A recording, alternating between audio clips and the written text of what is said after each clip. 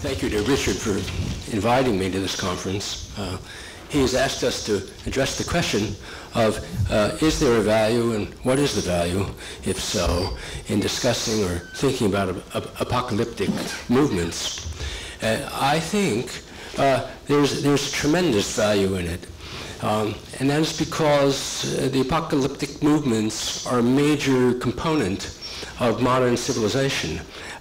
Not just modern civilization, but modern civilization.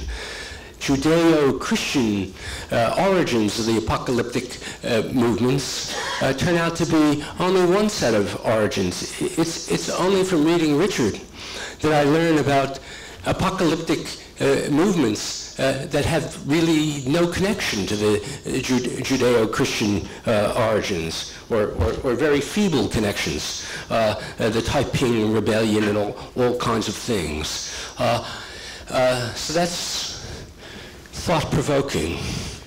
I point out one other aspect of apocalyptic thinking which hasn't much come up here, which is that there's a literary history of it.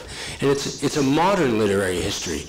I think the modern literary history begins with the symbolist poets in the late 19th century. You can see it's an expression of what lies beyond romanticism. You could see it in Mallarmé, and you see it in Rimbaud. In Spanish, you see it in Rubén Darío. And then it moves from there into the world of philosophy. So I think Heidegger is unintelligible. He's unintelligible in any case, but he's really unintelligible if you fail to realize that he's speaking about apocalyptic possibilities. And then from Heidegger, and from the literary origins, and from Mallarmé, there's a whole strand of thought, which is the French postmodernist thought, in which you can see the apocalyptic element yet again. It's there in Derrida, and it's there in Foucault, and it's a big element of what makes these thinkers so exciting. I think apocalyptic thinking has a place, by the way. I'm not against it. I think its place is poetry, or it might be in rock music. And when I read it when I see it in Foucault, I think there's a value in it, a kind of excitement. But of course, one has to be lucid about these things. In any case, the apocalyptic idea has entered into, or has animated, all of the great modern totalitarian movements, or what I consider to be totalitarian movements. The French philosopher André Glucksmann has written, I think, a marvelous book about this, or he wrote it in the 1990s, called L'Onzième Commandement, the 11th Commandment, and in which he very eloquently lays out the similarities between the political totalitarian movements, or the movements that we think of as secular, and the religious fundamentalisms, so that we're able to see that beneath Nazism and beneath Stalinism lies the same kind of mythology that enters into that derives from the Book of Revelations and other things that we can see in the apocalyptic fundamentalist movements. Now, I think the value in looking at these things is immense, because first it yields insights into the movements themselves, so that we can make sense of them more fully. But also it frees us from what is a kind of default position in American life, or maybe in modern life as a whole, which is to believe that ideological matters, or matters of the imagination, do not really matter.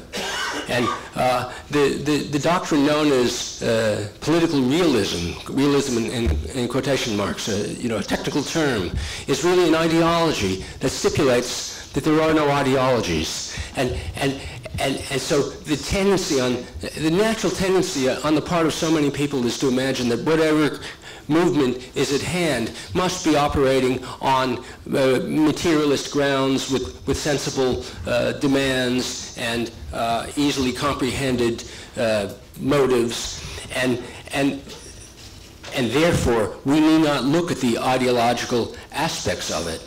And this is really a serious problem. We've discussed the Islamist movement at length. We had some very brief exchanges about Baathism and Saddam Hussein. And I point out, I've complained about this for years, that Saddam Hussein wrote many books. He wrote a lot, and very little has been translated. The United States fought 2 wars against Saddam Hussein without ever taking the trouble to read at length what he was saying.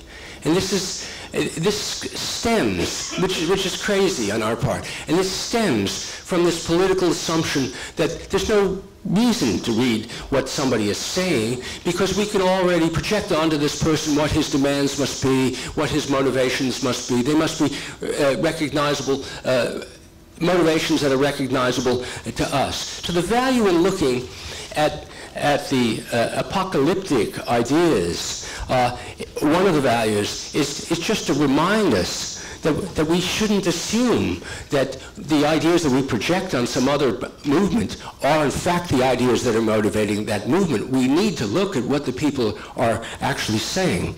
So I commend the various experts here who have been doing that. Now, we're warned against assuming that only Islamic movements are apocalyptic, or that this is a problem having to do only with Islam. But as I've just laid out, of course, there are many variations, secular and sacred, and all the variations of the sacred. Still, we do have a problem at hand, which has to do with Islamic movements. Now, I think our conference has illuminated a double question. One is we see how little consensus there is, even among the experts who are us, how little consensus there is about basic terminology. The debate over whether the word Islamism is appropriate was and is to me very interesting and illuminating. I think it is more than a debate over just terminology, because it's not a matter of just finding the right term. It's really a debate over the historical question. Are we seeing movements right now that are fundamentally the same as apocalyptic movements of the Islamic past, or are we seeing movements right now that are fundamentally modern?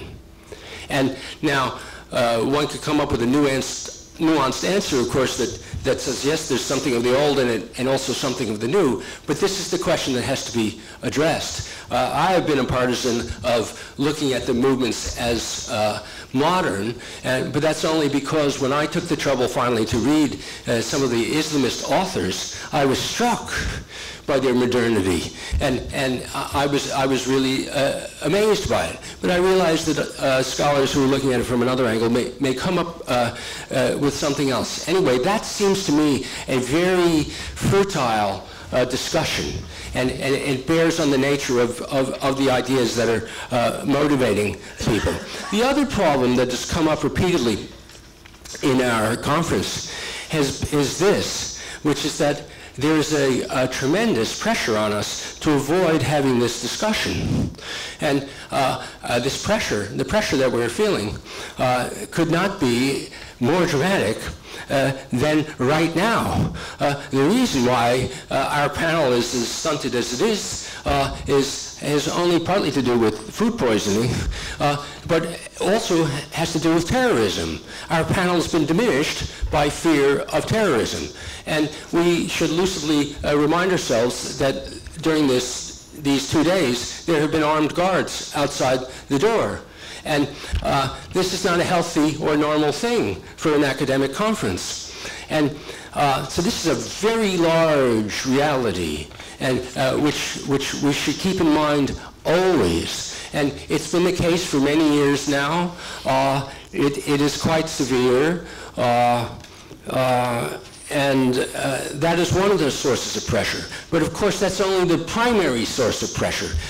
Following from the primary source of pressure comes the secondary source of pressure, which is the pressure on the part of many people who are our friends and our colleagues, who warn us that by speaking about these things, we are engaging in a racist act, we are engaging in an oppressive act, that to speak about Islamist terrorism is to express a hatred for ordinary masses of people who are living under oppressed conditions, and all this sort of thing. So that we find ourselves under what is, to my mind, a very bizarre accusation.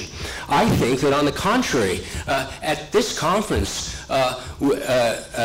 we ought to feel, or many of us do feel, a complete and thorough solidarity with the Muslim victims of the Islamist movement, who are numberless, and the Palestinians to begin with. And since the Israel-Palestine situation has come up repeatedly, but not just there. And of course, as we've been reminded by the statistics, that's hardly the major center of the problem. So we're dealing with an oppression that is felt right now by tens of millions of people, most of whom are Muslims, and some of whom are non-Muslims and Christians who are suffering and everyone else. But we are under a pressure nonetheless not to talk about it, as if we are the ones who are failing to feel the oppression of other people. And so this is a really serious problem. Now, I should just take one aside to speak about Ayaan Hirsi Ali, who should be here in our panel. And I point out to everyone that Ayaan Hirsi Ali has written now 3 volumes, really, of autobiography, which are a magnificent work, and apparently are a work in progress. I suspect there are going to be more volumes. And the story that she tells in these volumes is the most extraordinary story you're going to read about someone living in our moment. And this is a truly heroic work of literature that's being created before our eyes. And so it's really pitiful that we are unable to have her here with us. And her appearance here should have been one of the great literary moments of the year at the university here. And we've been prevented from having that moment by the terrorists. So now, what to do about this? I think that what to do about the problem in talking about this. I have ideas about this, but I've never gotten very far with it. We need some kind of alternative structure that's not going to be the universities, and it's not going to be the government. And there should be an alternative intellectual structure.